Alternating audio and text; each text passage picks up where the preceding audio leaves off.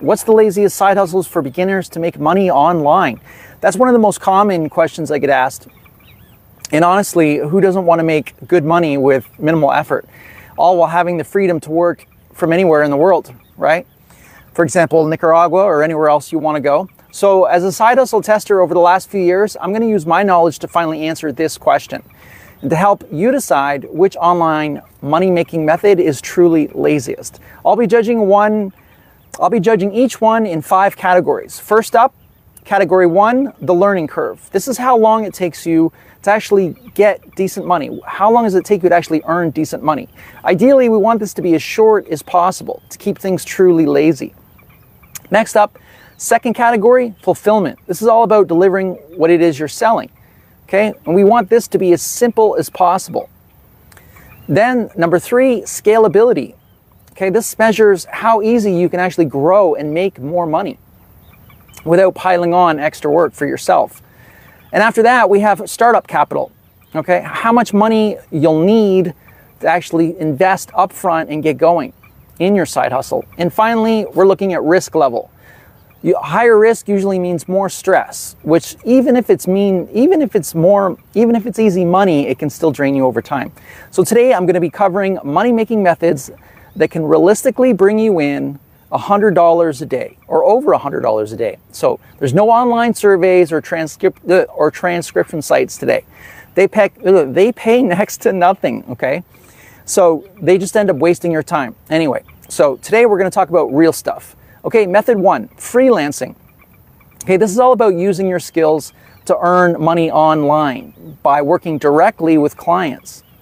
There are tons of skills you can choose from, including video editing, social media management, graphic design, copywriting, website development, and much more. This is great because you get to choose your projects and your work schedule, which gives you a lot of time and flexibility. So it's perfect for those who are wanting control over when and where they work. In my opinion, the best one to focus on is video editing, as due to the rise of digital content, there's a real shortage of great editors at the moment. But the real question is, how lazy is freelancing? Well, we're going to take a deeper look here. For example, the learning curve, I'm going to say 6 months.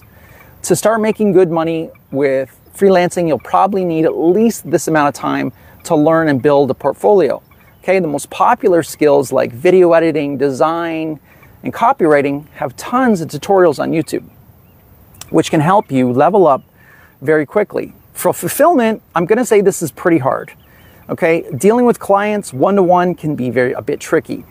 You know, it's tough to do, and especially when you're passionate about a project and clients want to kind of drag it down and make a whole bunch of changes that you know is not good for the client, but they still want them.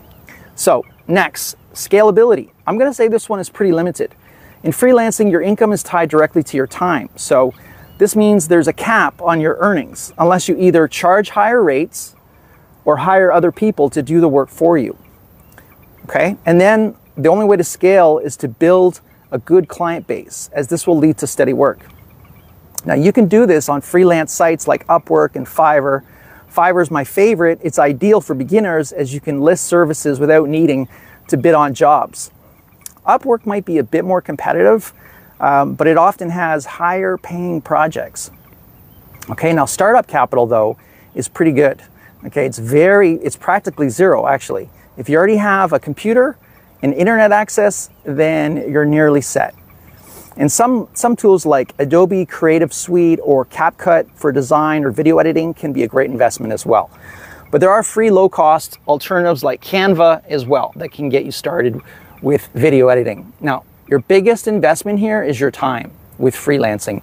And finally, for risk, this is pretty low, mainly because there's very little upfront cost involved and you're directly paid for each project.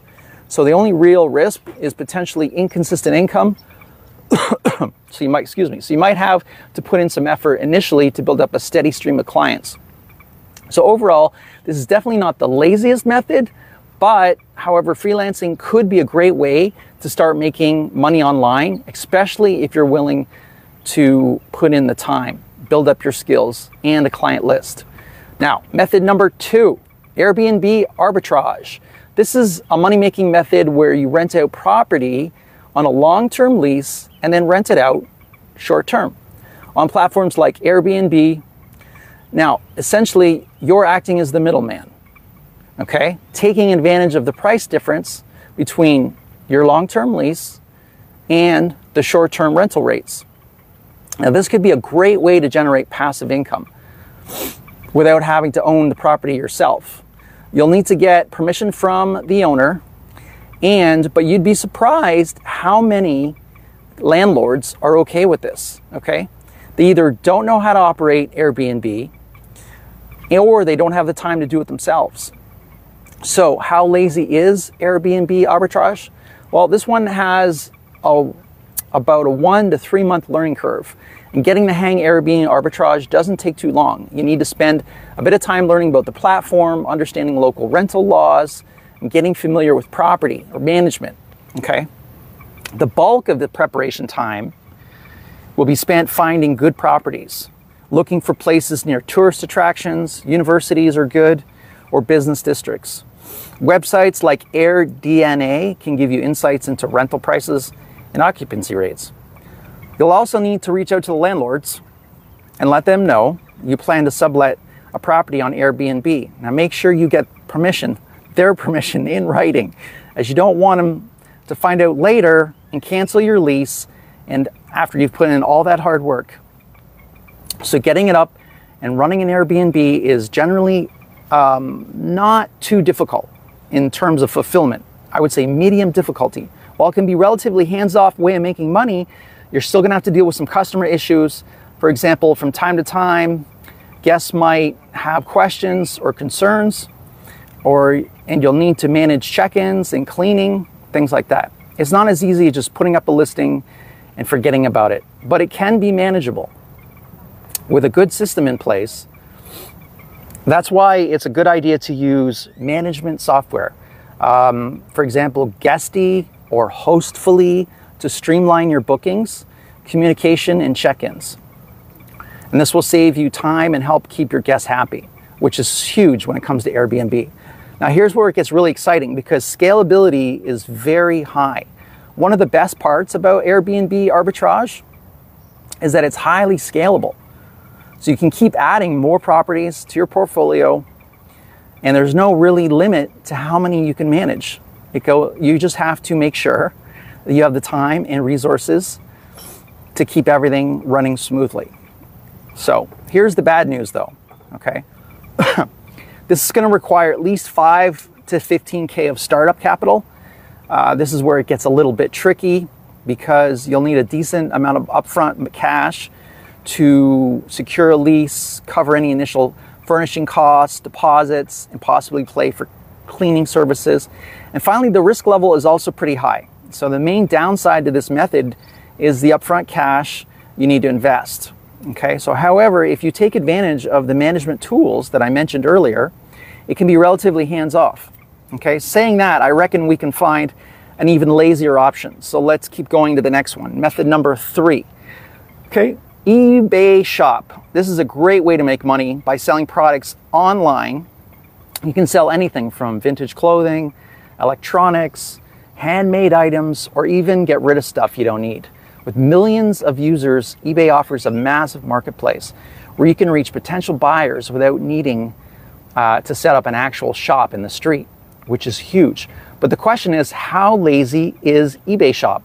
Well, let's dig deeper. The learning curve for this is around 2 weeks, so relatively short. Getting started with eBay is pretty straightforward. Okay, before diving in though, think about what kind of products you'd want to sell. So are you into vintage clothing, collectibles, electronics, or something else? You can then use eBay's search function, okay, to see what's popular and in demand in your chosen niche. Then you just need to create your eBay seller account and then source your products, okay? And as I mentioned before, you can start with things in your house that you don't want anymore, or your mom's house or your friend's house, or you could even order items you've seen selling on eBay from DHgate. Now this process shouldn't take more than a couple of weeks, okay? Now fulfillment The fulfillment, I'm going to say this is a medium difficulty. You have to send your products out yourself. You might run into some customer issues as well. Okay, from time to time, like returns or inquiries about products. And in my experience, it's always better to send a replacement or issue a refund on eBay, even if you suspect the customer is trying to scam you. It's just simply better business to keep your eBay account in good standing. Now, these kind of situations used to really stress me out on eBay. However, now I've just kind of learned it's the cost of selling items online and there's no getting away from it. So that's just the way it is with that. Now, the scalability of this one is very high. You can continue to add new products and there's really no limit to how many items you can sell. As you start to make more money, you might even want to consider branching out. You could go to other platforms like Etsy, Amazon. Alternatively, you could start various eBay shops as well in different niches. So it really grows. I'd say you need at least $500 of startup capital to get your shop off the ground. Okay, you'll need to use this initial money for stock, and depending on what you'll want to sell, $500 can be a reasonable starting point. Okay, now you can find good deals at thrift stores, garage sales, or even wholesale suppliers. And I'd say this is a medium risk. Okay, this risk comes from the fact that you're putting money into stock that might not sell right away. So, however, if you're smart about your choices and you know about the products relatively, you have some background knowledge and stay on top of trends, you can really reduce that risk. I'd say the eBay shop method is winning so far, and it's pretty lazy money-making method. So out of the three I've talked about so far, it's probably the laziest. However, it's lacking in a few categories, okay? So let's keep going. Let's go to some better categories. Number 4, affiliate marketing. Now, this is a great way to earn money by promoting other people's products or services. You get paid a commission for every sale made through your referral link. It's a win-win. So you help someone sell their products while earning you a little something for yourself, okay? There's no need to handle products or do any customer service. So let's just see how this stacks up against the other methods, okay? The learning curve for this one is super short. I'd say 2 days. And all you really need to do is sign up to different affiliate programs that you're interested in. And you can use sites like Amazon Associates, ClickBank, and my favorite, Impact. Now, I'd recommend going on these sites, seeing what companies are offering the best commissions, okay? And then you can start thinking about how you can get people to start using your links, all right? So for fulfillment, I'm gonna say this is very easy. Now, once you've shared your affiliate links, your job is pretty much done, okay? Everything's just hands-free after that. You won't be responsible for fulfilling orders or dealing with customer complaints, which is fantastic, which makes this one a pretty stress-free way to earn some extra cash. The scalability of this is also very high. You can promote as many products as you want. Okay, you can keep racking up those sales passively. And in the past, the go-to strategy for scaling was paid ads on Facebook. But these days, though, you're much better off just focusing on organic, short-form content, okay? The amount of free reach you can get is insane. And like, just look at Andrew Tate, the way he skyrocketed in popularity.